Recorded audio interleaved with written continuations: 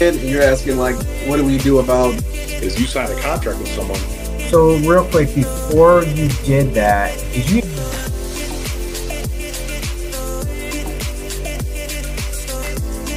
More than 30 years. I got my real estate license in the And your origin story. Is that he made an age joke the last time we were. I'm gonna use that Kuka. You know, I'm a little more strict with what I'm looking at.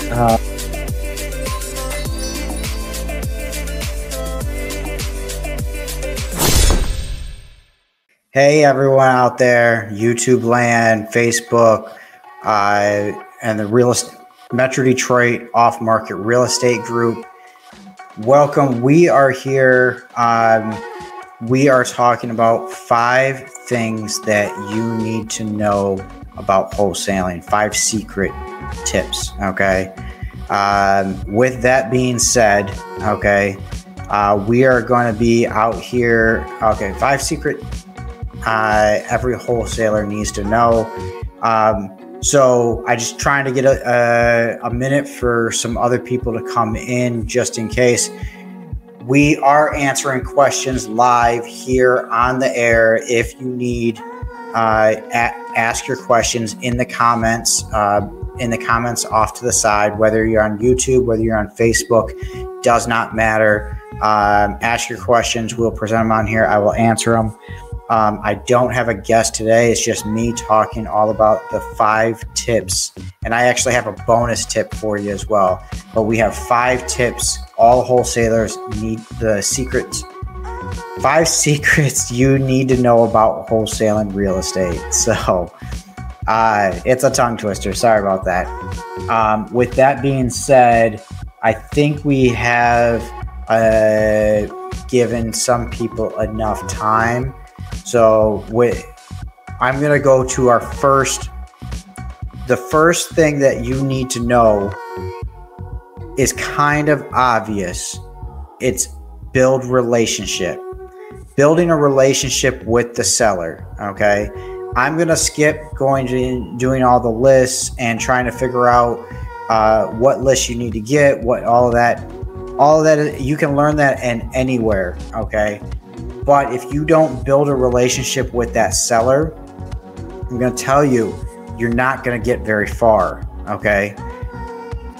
When you build a relationship with the seller, it's going to be, no matter if somebody tries to backdoor you through that deal, they're not going to be able to because you've built that relationship. I'll tell you a quick story. I had a property that I had under contract.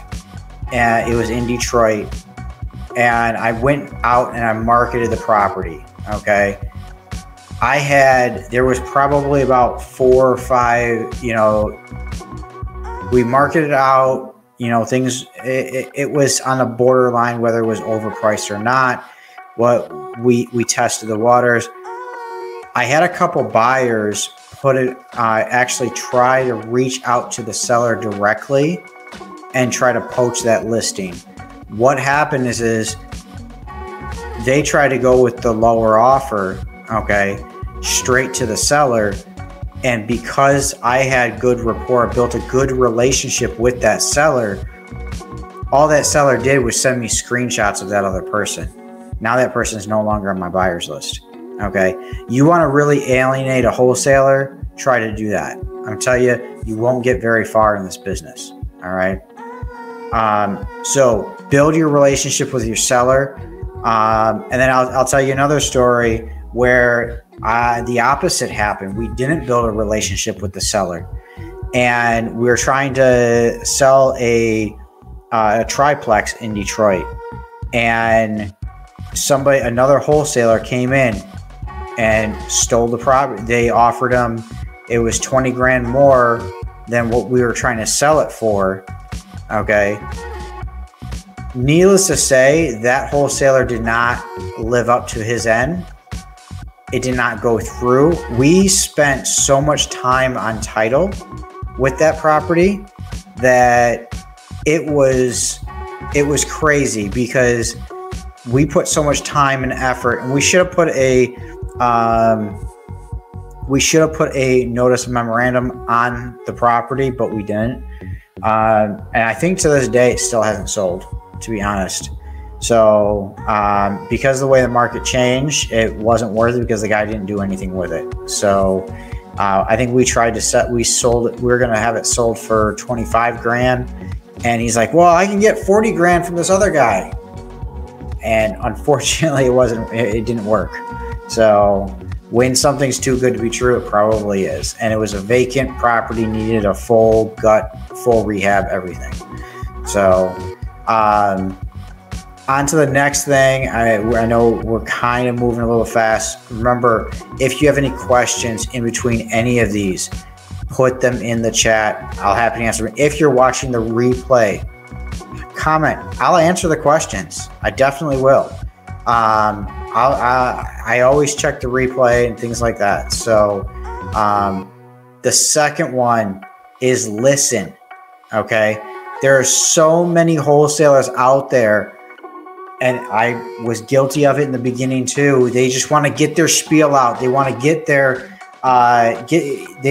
whatever their script is, they want to stick to that script and they want to get it out and get it out.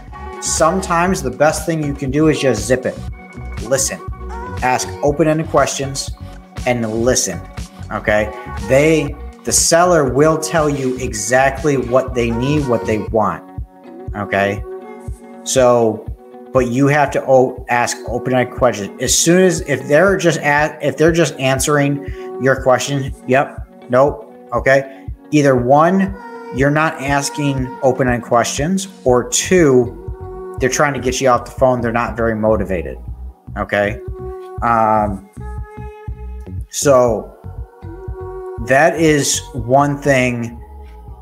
Give me 1 second here.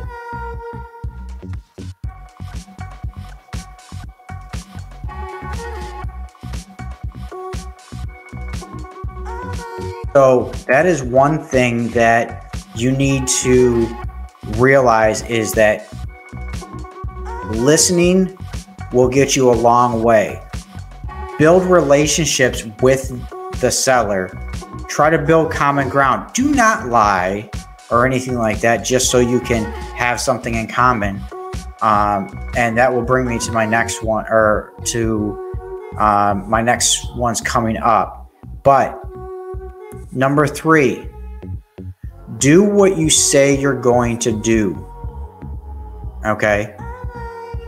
So many times there are wholesalers out there. There are people, there are buyers out there. They don't do what they say they're going to do. Okay? So many times. So that is one big thing that you need to do, is actually do what you say you're going to do. If you say you're going to give them a call back at 5 p.m. tomorrow, give them a call back at 5 p.m. tomorrow. Okay. That goes back to number 2, listening. Okay. By listening to them, you can tell exactly where their pain points are. You can also tell what their pet peeves are on people. All right.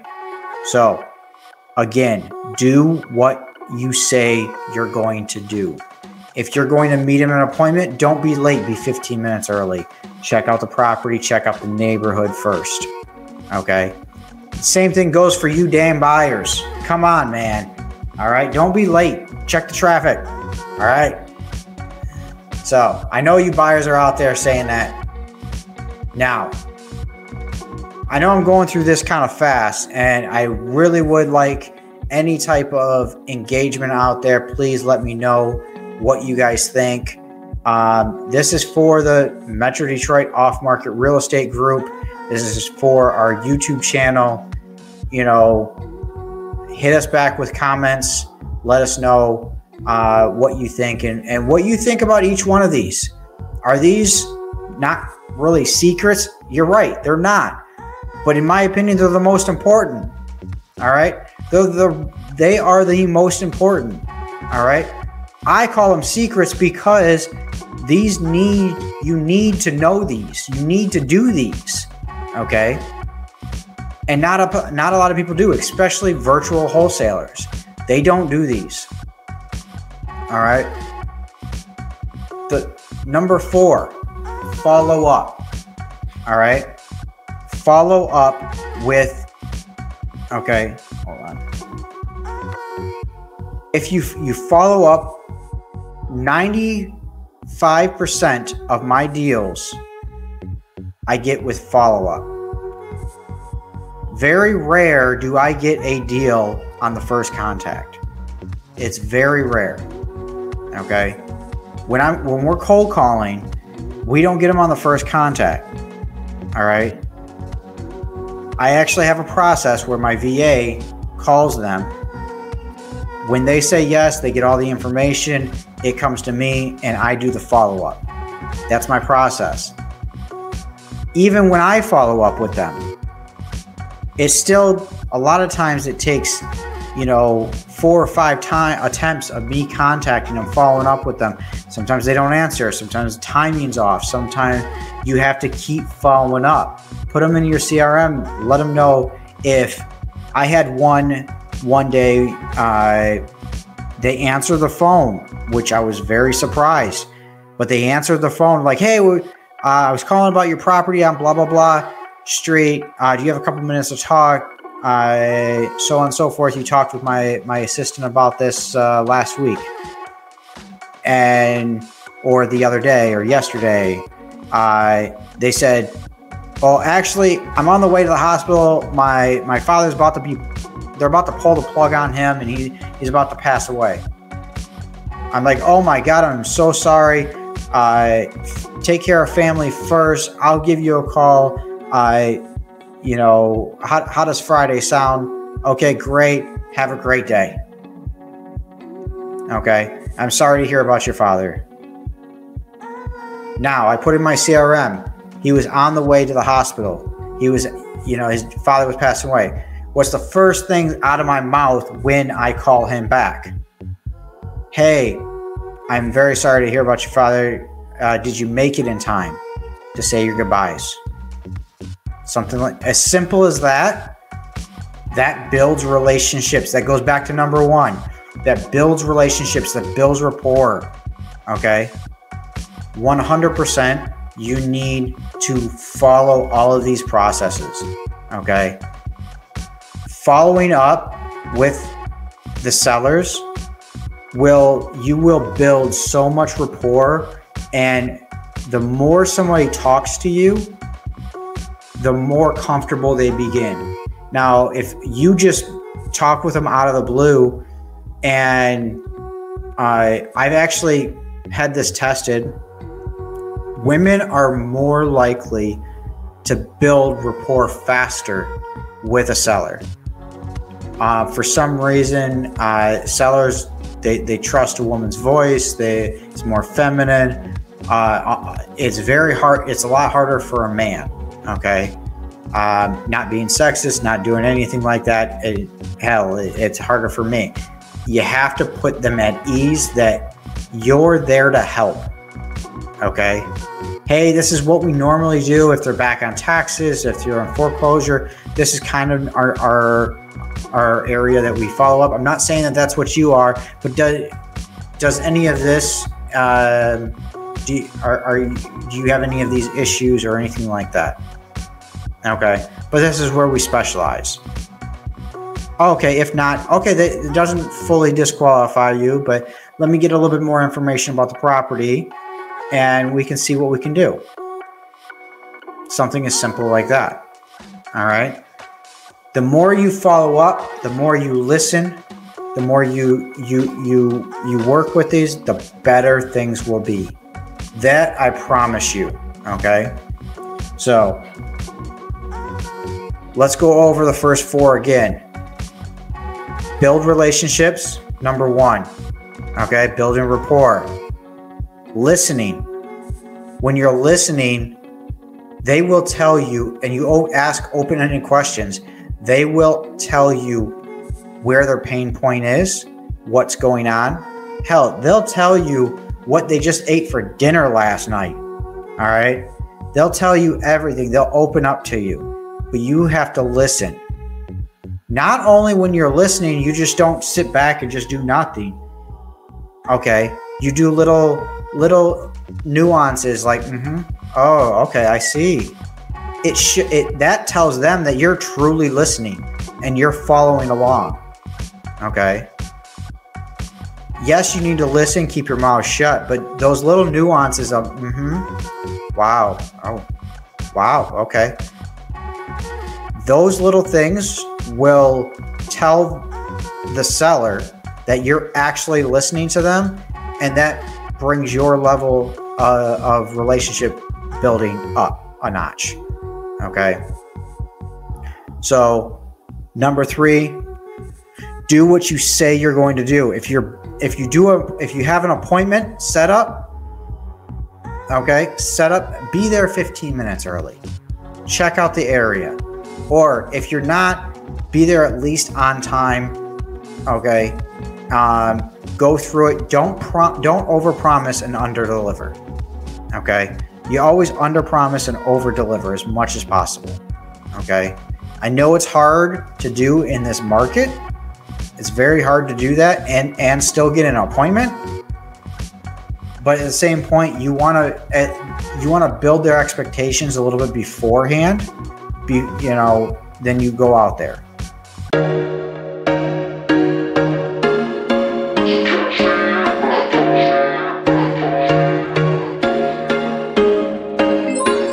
There was once a day that I would pray for you. I'd go and misbehave just so you'd notice too. Sneaking looks up and down from across the room.